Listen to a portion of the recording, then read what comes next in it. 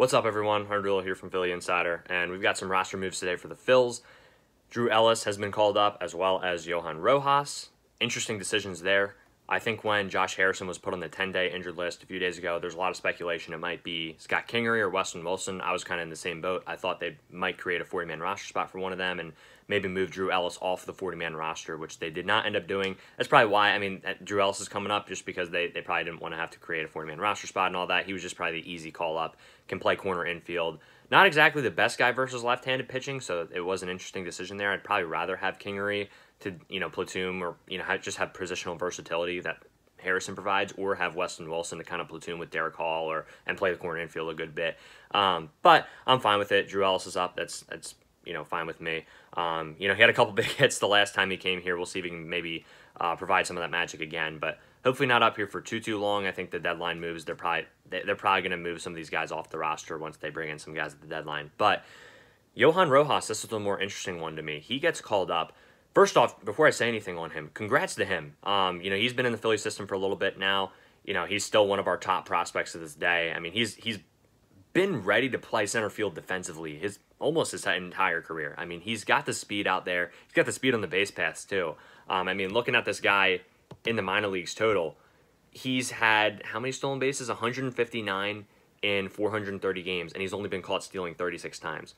Pretty incredible. Not only does he have the speed, he gets good jumps too. So that's exciting. He's also had a better approach at the plate this year too. He's hitting 306, 845 OPS. His approach at the plate has always been, and his bat has always kind of been the thing in question while he's been a prospect. But starting to come along this year in Double-A, we'll see kind of how that progresses as the year moves along. Because I imagine he'll be back there at some point. I think this is probably temporary. I think it's just Cristian Pache. He has right elbow irritation, apparently. He's on the 10-day injured list, retroactive to July 11th. So July 21st, he'll be eligible to come back, I guess, or maybe the 22nd. But point being, I think this is just a short-term thing. But it is interesting they call him up. Obviously, he's a righty, so I guess that's why they don't go with Cave or Muzziotti. They probably wanted a righty in there to, hit against lefties. Although Rojas isn't hitting, his splits against lefties aren't great in the minor leagues. But, maybe the Phillies have more data on that than I obviously probably do, more than I do. But point being, obviously he probably has more speed than Cristian Pache, if we're being honest. And he's Pache is a pretty tremendous defensive center fielder and defensive left fielder too. Rojas is going to provide that as well in center field. So I imagine he'll probably get some reps against lefties when Marsh is on the bench. And I imagine he's going to play a little bit over these next, 2-3 series. I don't expect him to be up here long, but I am excited to see him.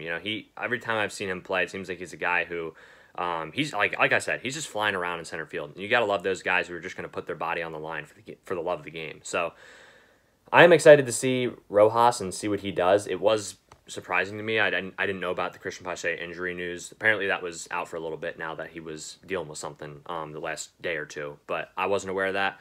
So I will be curious to see how Rojas does in his short time up here. I do think Pache is going to be here the rest of the season once he's back. He has had some injury problems though, so I am a little bit concerned if he's going to be able to be, durable enough for the rest of the season, if he's going to be that option that we can keep on the roster the rest of the season healthy, because he has contributed. He really has contributed in his role, and it is unfortunate he's down again with an injury after he just came back from one. It feels like not long ago. So hopefully he's all good. But I am excited to see what Rojas can do, and congrats to him. And yeah, he's having a real good year in the Phillies farm system. So hopefully he's a guy who comes up and contributes while he's here and can continue to progress when he goes back down to the minor leagues. But that's all I got for y'all. Thank you for watching. Appreciate it. God bless. Ring the bell. Go Phils. We'll be back in action tonight at 6 p.m.